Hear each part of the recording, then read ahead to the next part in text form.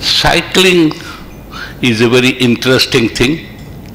In Bangladesh, Ganashastra Kendra, where I worked for so many years, in 1973, we introduced cycle for the health workers to improve the effectiveness, to improve the work, to ease the workload and to have the more aid. We had a fantastic result. So I think as Susan B. Anthony is definitely right, the bicycle has done more for the women emancipation than anything else. One interesting thing I want to tell, when our health worker of Ganashastra Kendra started riding a bicycle, opposition came from two quarters. One from one nearby cantonment, army objected to that. Why, if women ride a bicycle through the cantonment, it disturbs the discipline of the cantonment. Secondly, in one municipal area of Jamalpur, the very highly educated chairperson of the municipality, he objected to that. He said it doesn't look nice, girls riding a bicycle through the city, or through the local town. Of course, the girls, they said, well, we don't enjoy it, but if you pay for our rickshaw fare, we're happy to use the rickshaw, but the organization is not going to pay. But remember, we are 50 girls, so calculate the economics on that basis. He was a doctorate, the chairman was a doctorate. So sometimes very highly educated people are very, very opposed to any changes. We have tried to bring a change from a different way in emancipation. In 1980, I was a member of a women's commission in Bangladesh. We have introduced that every school should have 100%, primary school should have a female teachers. Objection came from the female member. He said it doesn't look good. If all female teachers, I said, look, madam, even if the 100% women are recruited, it will take 50 years in Bangladesh to become 50% of the total teachers. But however, now it is 60%. One female teacher attracted 10 more girls. When she walks through the village, itself is a revolution. I think the recruitment of women as a school teacher and in this field is also very effective. Of course, cycling, I'm all for the cycling. Thank you. Thank you, Mr. Chaudhary. Let me now, Dr. Chaudhary. Let me now invite Dr. Surjit Bhala, he's chairman of Onyx Investments and Research India. Dr. Saab. Thank you very much. Look, it's an absolute pleasure to comment on three extremely excellent papers. I don't have a single comment other than praise for all three of them. And I think what they illustrate, and in juxtaposition to what we've been discussing yesterday and perhaps the night before, this is economics the old-fashioned way. This is where, and I'm very pleased that Muralidharan has left the RCT, at least for a while, to do economics the old-fashioned way and derive results which are just as convincing, if not more convincing, than, if you will, the new-fashioned way. In India, and my comments will be, if you will, both the papers are on India, but I think they have, if you will, reflection as well as impact on other societies as well, including Pakistan. But in India, we like to even debate the existence of gravity, and it's very sad. And there's what these two papers illustrate as to how diabolical and how, if you will, costly our debating about gravity is. For example, cash transfers. We are still debating the worthwhile nature of cash transfers. In 2006, the then finance minister, who's also the finance minister today, Mr. Chidambaram, proposed that we replace the public distribution system with a food stamp system on a pilot basis in 2 states in India, West Bengal and Kerala.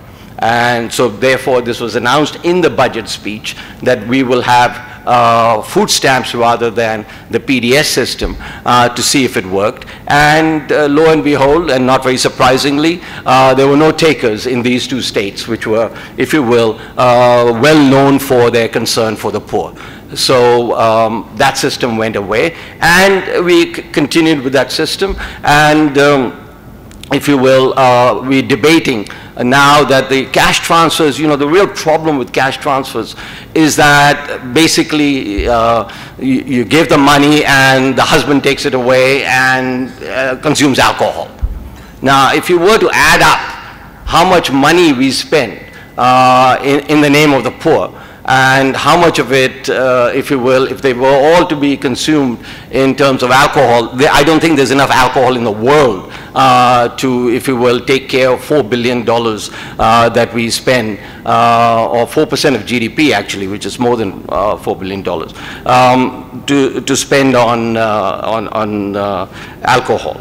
So, you know, in terms of this bicycle program, and you know, Muralidharan being who he is, Karthik being who he is, you know, went into great detail as to how, you know, he took care of every objection that could possibly be raised as to the worthwhile nature of this, and why, if you will, the bicycles did get stolen or didn't get spent on alcohol.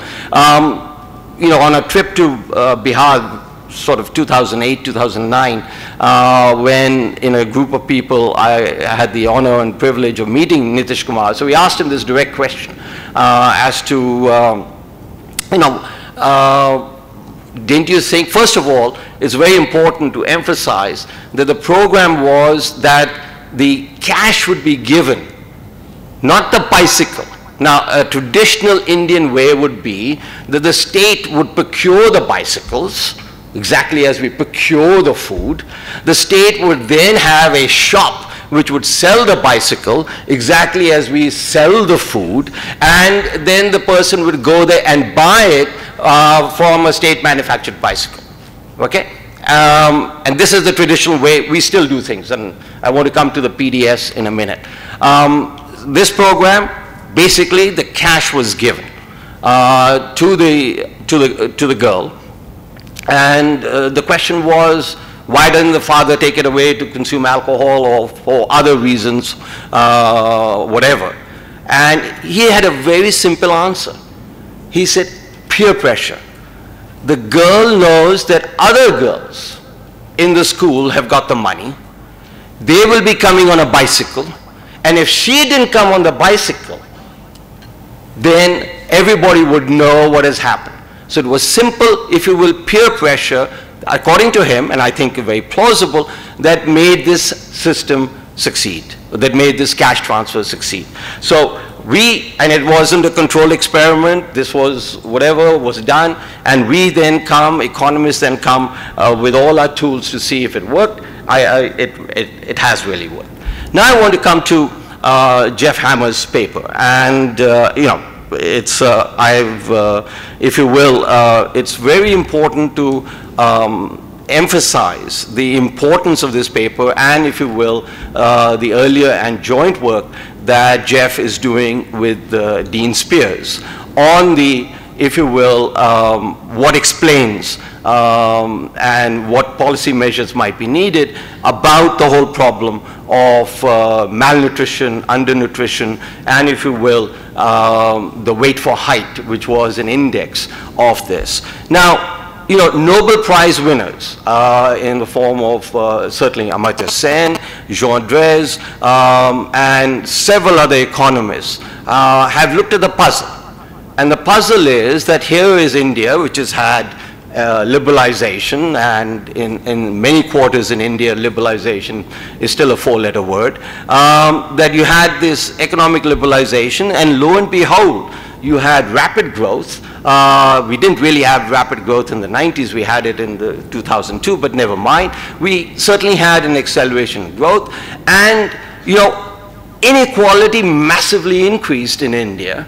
What happened was that the poor didn't benefit at all from this. And what's the evidence that the poor didn't benefit from this is that their living standards, malnutrition, etc., did not improve. And what was or nutrition did not improve. And what was the most telling evidence for this was look at the poorest states in sub-Saharan Africa. You look at the poorest states in sub-Saharan Africa, which are, 5 times poorer than India, in terms of per capita income, or 4 times poorer, and they have much better weight for height for children. So the poorest states in sub-Saharan Africa have much better weight for height, which is, if you will, a neutral index. You don't have to go into PPPs and whatever, and you have that they were performing much better. And this was, if you will, the policy conclusion from this, and this gets serious, is that we should expand the food security program in India. We should deliver more food to the poor in order that our nutritional status improves. Along comes Dean Spears and Jeff Hammer, etc., and they show that, listen, practically, and then we had a lot of research in India, and Arvind Panagriya, one of the leaders in terms of looking at this, even came to, dissected the data on Indian growth and came up with a quasi-genetic explanation as to why it was a case that it wasn't that inequality had increased, it wasn't that the poor were getting worse off, but that genetically, etc., we were at a disadvantage in terms of this, and therefore we showed what had happened. Now, very simple, non-randomized trial research, right, then went and showed that, listen, if you look at open defecation, one simple variable, and Jeff knows these results much more than I do, but broadly explains almost the entire difference in the Indian weight for height of children, as well as the sub-Saharan African poorer states, of whom we were much worse than. Just this one simple variable. So it really doesn't have that much to do with inequality rising or that much to do with food security. And I want to take, if you will, 2 minutes, no more, about the nature of the food security system as to what goes on in the name of the poor. And this is obviously how we have conducted policy. And the natural question which Jeff was maybe too polite to ask is, basically in Europe, in the US, in the late 19th century, they knew about the public good aspects about nutrition, about water, sanitation, and nutrition, and therefore there were massive public works programs in all of these countries. But in India, we decided to build temples of learning and a food distribution system in order to take care of the poor rather than the most obvious method. I have the following explanation as to why we went that way.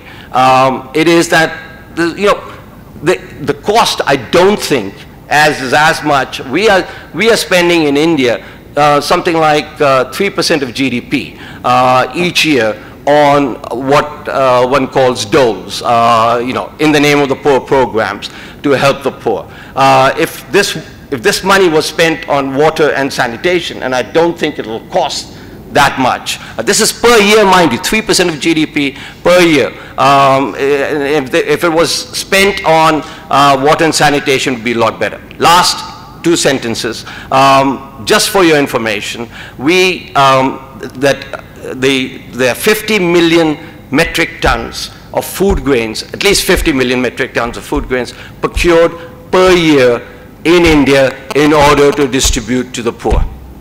Out of this, half of it is lost in translation, in transition, etc., doesn't even get to the ration shops. About a fifth of this, according to official Government of India admission, is rotting because in India we are really very backward. We have no idea how to store food, and all the emphasis, they're just exporting to the US. We don't have any accounting systems by which we can find out how much food. I have one very simple explanation for why food rots in India. It obviously doesn't, but it goes into the liquor trade, and therefore everybody is better off other than the poor.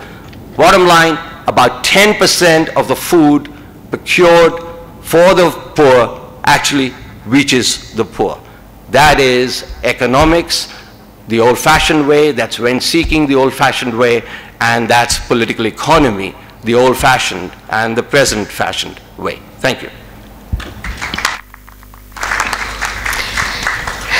Thank you, Dr. Bhala. Let's now open the floor. We've got 10 minutes. Do we, or 15 minutes? 10. We've got 10 minutes. Yeah, I understand we haven't been keeping time well. Please. And the way probably we would want to proceed is that you can identify yourself, restrict yourself to questions, please, and maybe we'll take 2-3 questions and then try and get an answer. Thank you very much. This is Shakil Ahmed from UNDP. My question goes to Dr. Tahir. Thank you very much for the very interesting presentation on the your study on the earthquake.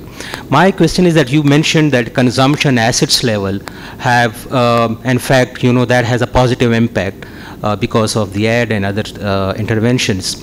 How would that compare with the level in the controlled villages, or in the villages which were away from the fault line? And I'm asking this because just to know is that whether the inequality between the villages where you conducted the survey and those which were away from the fault lines, is that increasing or decreasing, at least on this particular aspect? And secondly, it's kind of a clarification, is that when you said that you selected villages which were away from the fault line, how far away those villages were? And I'm asking this question because in Pakistan we already have inequalities. If you see the inequalities in terms of education outcomes, in terms of food security, some of the districts are performing better, the other districts are not. So I'm saying that there were already kind of a baseline in inequality, and one should be kind of looking at, is that inequality increasing or not? But if you are kind of just comparing the cross-section data, and you are saying that the enrollment or other kind of outcomes or kind of they're differing, perhaps they were already there. Thank you.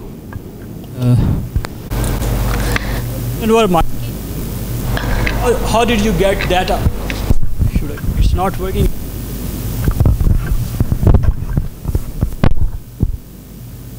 Nine-year-old. So how do you get data from minor children? Did you consult their parents, or did you directly get data from the minor child? What was the procedure for data collection actually? Thank you. Okay, I think we've got the question. Is there? On the other part, the farthest village roughly is about 65 to 70 kilometers from the fault line. So roughly the distribution is that the median village is about 25 to 30 kilometers, right? There's 126 villages. So roughly that's the area in all four. The four districts were Muzaffarabad, Bagh, Abbottabad and Mansehra, the four hardest hit districts. And it was a random sample of villages from the 1998 census list. Consumption, all the tables that I showed were relative to the distance to the fault line. So what I'm showing is not that consumption in these villages, it did go up, but what I'm saying is that the consumption increases in the villages that are further away from the fault line are really not very different from consumption increases in the villages that were away from the fault line. The differences are not significant. The only difference is in physical infrastructure, construction of the house. That actually is better closer to the fault line now. This is a cross section, so our counterfactual is that in the absence of the earthquake, the villages closer to the fault line would have looked like villages away from the fault line. That was the whole point of going through this identification exercise. Village level inequality, we did do some measures, right? Because we are doing, we have a census also, so we could construct some inequality measures We did do inequality measures, not in this paper, but we did kind of heterogeneity of various sorts. Inequality wasn't very high from what I recall in terms of both control villages away and treatment. One interesting thing, very interesting, I can tell you that in Azad Kashmir, land inequality is very low compared to, let's say, rest of Pakistan and Punjab. Land holdings are very small, so all of this earthquake hit area roughly in the baseline is pretty egalitarian generally, but we didn't look at inequality changes over time. Okay. Thank you. Can we have, yeah. Very quick, two small questions. I'm Arvind Virmani. Professor Andrabi, you know, there's a little puzzle there because, as you said, current affects weight, cumulative affects height, and so it's a little puzzling how quickly the effect of an earthquake has come. You know, it's like you're saying within 4 years you affect height. It's a slight puzzle. You may want to think about that.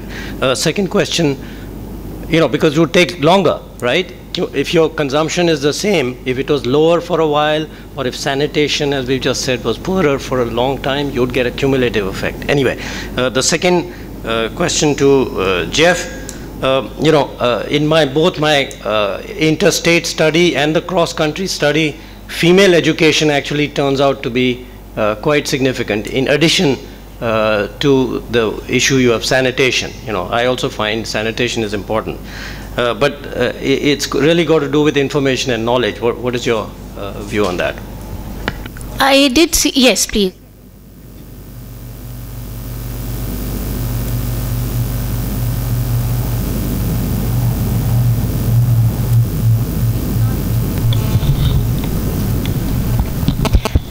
I just wanted to ask a couple of quick questions with regards to the earthquake study and the sanitation study. I was wondering if there were any effects that could be observed between boys and girls or along the birth order dimension, because there was some work, I don't remember who it was by, but on India about the role of birth order in terms of explaining the difference between India and the sub-Saharan African countries as regards to the height of the children. That birth order was very important.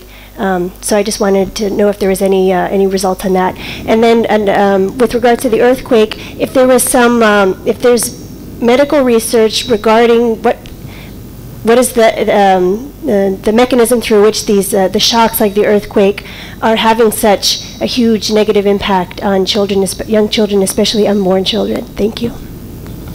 Yes, please.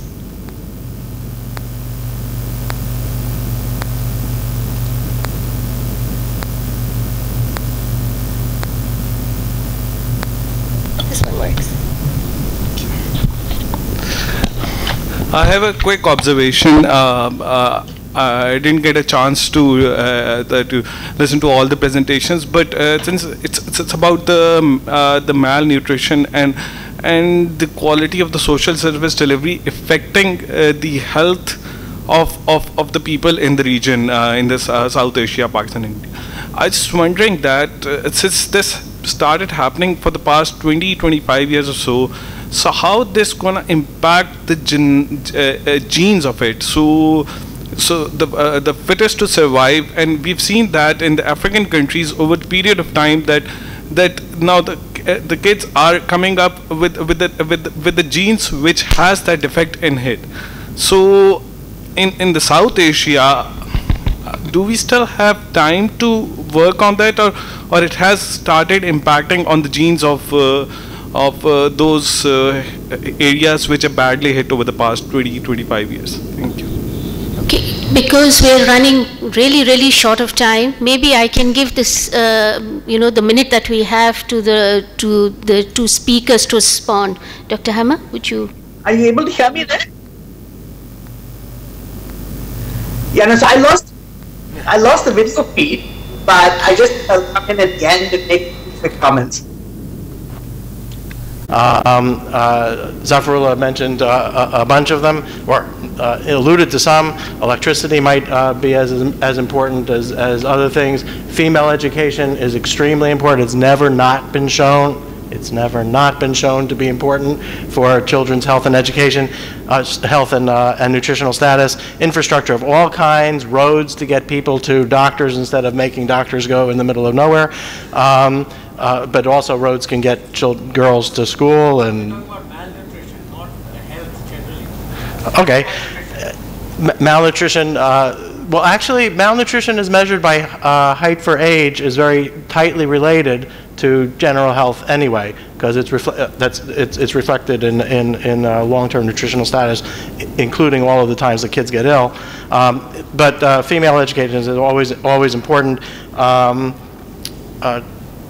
Teresa, the birth order study, also another thing that is very important. Diane Coffey has been doing a lot of work on that, and it is true that the children of wives of younger sons seem to be systematically shorter than other children in the household. There are lots of determinants of nutrition. I really just wanted to focus on this one for this presentation.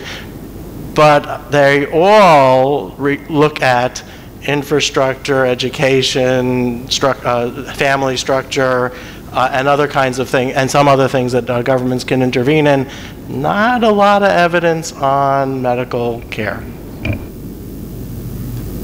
Dr. Andrabi? Listen, we don't have time. I'll just quickly say a larger point which is happening in studies from around the world, which is that we are seeing very long-term persistence of very short-term effects. I think that's the general theme coming from a lot of this research. So you can have shocks that happen for short periods of time, but they can be intense, but they have very persistent effects, right? So people are now doing studies of these kids going into labor markets, outcomes, their own further kids. I don't know if it's coming from genes or whatever, but they have persistent effects. Like David Figlio is doing at low birth weight, within twins, and then tracking them for about 12, 15 years, you see their effects coming in college, you see their effects coming much later in life. So there's a longer term effect going on, which is going on. In the earthquake, we don't know all the different things that are affected. It affects a lot of different things. So in that sense, these results are reduced form.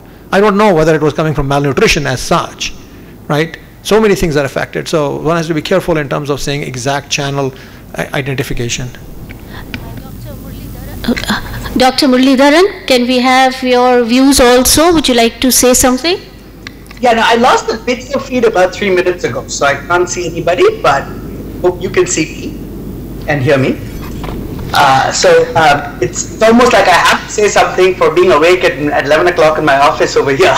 But again, apologies for not being there in person, and hi to all the people I know there. Tahir, Adnan, Arvind, Jeff, Sujit and others. So I just want to make 2 comments. I think this is something Jeff probably mentioned anyway, but I just want to reiterate this again and again, is the cycle paper provides a nice chance to go back to some of the principles of public finance, because from an economist perspective, it's actually a puzzle that the cycle program worked better than how cash programs might have worked. So, and I'm sure Jeff mentioned this, even though I didn't hear the talk, is that the first principles of public economics is that you focus on things that have externalities first before you do publicly provide private goods. And so I think the cycle project is an interesting example of, in fact, the exception rather than the norm of where in-kind provision can do better. And I think Sujit alluded to some of the reasons here, which is part of what you're doing is the coordinated provision is changing social norms and changing peer pressure and changing the expectations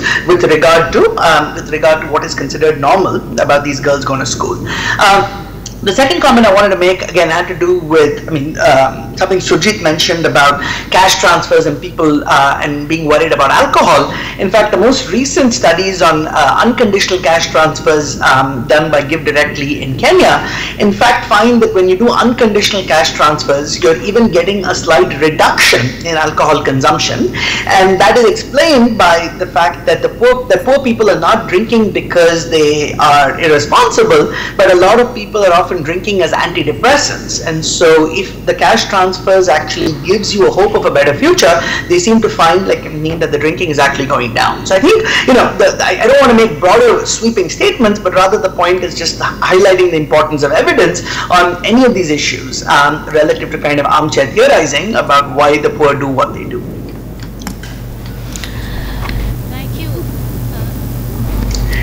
So I should stop there, and of course, I guess, I hope the video presentation was so clear that there were no questions for the cycle paper, but sorry again for not being there, and thanks a lot. Thank you, Dr. Muralidharan. That was, now let me very quickly take a minute and conclude. We've had an interesting morning. We've had 3 very interesting and diversified papers. Dr. Hammer's paper, of course, points out to the fact that, preventive health associates with it externalities. And we as policy makers sometimes tend to, concentrate more on the curative rather on the preventive side, which actually is a policy that we in the South Asian region really need to look into. Dr. Andrabi's paper again made some very important conclusions. We've all gone through it. But the fact is that these natural calamities affect the poor more. And then we need to just keep that in, in the perspective also. He also highlights the role of maternal education in all of this. Not, the much that we say about it, it's not enough. The Dr. Muralidharan's paper, of course, the impact of cycling on education, again, very important study, coming up with very interesting conclusions. But ladies and gentlemen, we in South Asia is a region where 44% of the world poor reside. We need to keep that in perspective. And we need to ensure that, we need to know that social sectors is the sustainable way of improving and getting our people out of poverty. Our emphasis on education, be it preventive, be it curative, our emphasis on education to promote it, our emphasis, however it may be, and of course on natural disasters. This should be the area of priority for us as policymakers. We need to come up with the right kind of policies, and as politicians, as a member of the political, the assembly here, there needs to be policy focus, and there needs to be priority to these sectors. We need to learn from each other's experiences, and I thank the organizers for getting us all together, because this and occasions like this are the ones through which we can learn from each other's experiences. And let me not hold on now to this mic. Let's have a nice cup of tea now. We've had a very interesting morning. Thank you so much to the panelists, to the speakers, and to the audience. Wonderful.